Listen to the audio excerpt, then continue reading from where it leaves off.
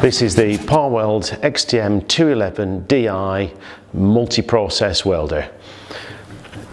It's a 4-in-1 machine, which makes it really quite unique on the market. Means you can MIG weld, DC TIG weld, AC TIG weld and stick weld with it. So a really flexible machine. You can see it comes with a digital interface, so it's very easy, quick and easy to set up on the front of the machine here. And you can accessorize this machine with lots of different options. Obviously MIG torch, standard MIG torch, or as shown on the box here, you can use the digital MIG torch with either just the 4 buttons or with the LCD control as well. TIG torch, fully functioning TIG torch. This one's got up and down current control as well. Again, functions with the machine. You can use it with a wheel control. Also in TIG, you can use it with a foot control, which is really good for aluminium welding. So, machine out of the box. Control panel at the top here. Basically a single knob control that selects your functions, and then some finer adjustments on the side. Connectors across the bottom here. Euro connector for the MIG torch. Earth lead socket. TIG torch connections, so gas and control plug, and connector for either the TIG torch power or the MMA work lead. This machine has smart switching on polarity, so where you have different polarity for MMA and TIG, it will auto detect and reverse the polarity, so you don't need to swap the cables around. As soon as you've plugged everything in, you can leave the TIG torch and the MIG torch plugged in at the same time and just toggle between the two processes without having to swap any cables around. Feed box on the side takes 15 kilo spool of wire, and if we spin the machine round,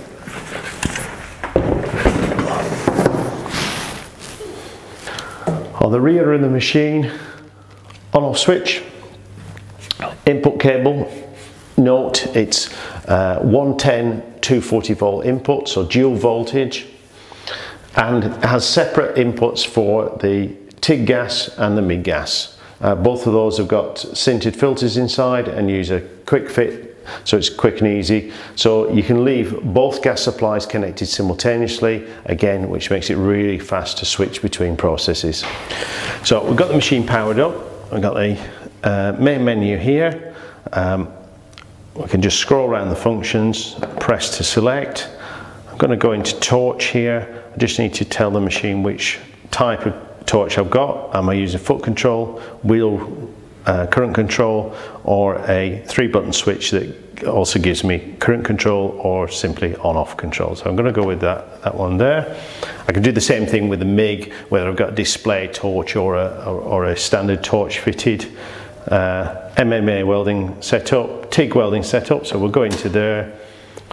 Got 2 options. Auto setup, this is a synergic way of setting up TIG, so you tell it material size, material type, and the machine gives you some default settings, so very quick and easy to go. Or you can go into manual setup, which gives you, again, AC or DC, AC for aluminium, HF start, pulse, no pulse. So this is the type of control you typically get on the front of an AC/DC TIG machine, where you can adjust the pre-gas, the start current, slope up, so on and so forth.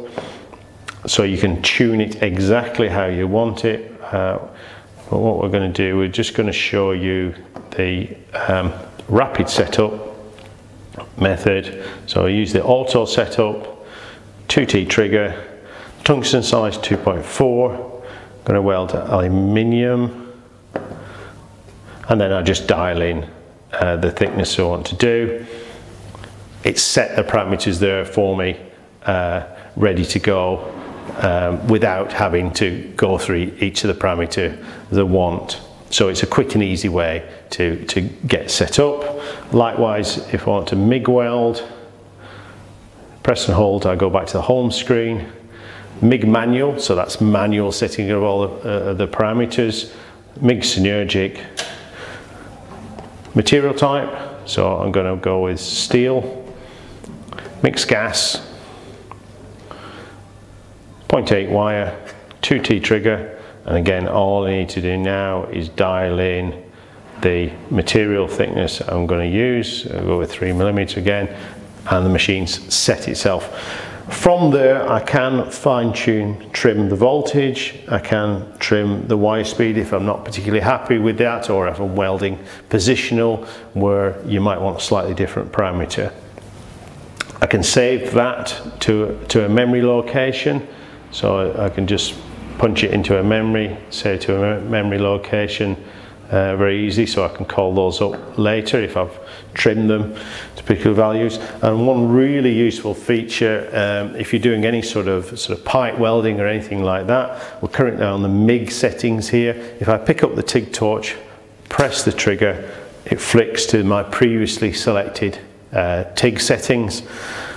Finish with that, want to go back to MIG, flick the trigger, and I go back to the MIG settings I had selected before. So very quick to switch between the processes. Obviously we've got two separate gas supplies on the back, so everything's independent between MIG and TIG, and the machine automatically switches polarity, so you don't have to change any connections on the front of the machine. Simply pick the torch up, flick the trigger.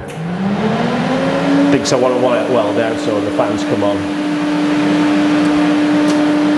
TIG, MIG. Thanks for watching. We'll get some welding videos up on this machine shortly, so watch out for those.